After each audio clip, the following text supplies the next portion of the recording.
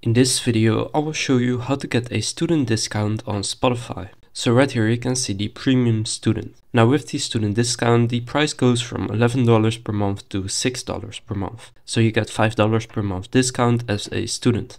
Now in order to claim your student discount, here's what you need to do. You need to fill out the ShareID verification form, and if your school is not listed on the form, you're not eligible at this time. So this is what it looks like. First you need to log into your account. This can also be a not premium account. If you don't have an account, you need to sign up. Then you will be asked to log into your college or university's portal or to upload proof of your enrollment. Then ShareID will email you to confirm eligibility. This can take several days, and if you have eligibility issues, you can contact the ShareID support team, and in the confirmation email you can apply the premium student discount to a new or existing Spotify account. If you are studying abroad, you can still get the discount even if you study abroad. If this video was helpful, please consider leaving a like and subscribing to my channel. And with that being said, I will see you in the next video.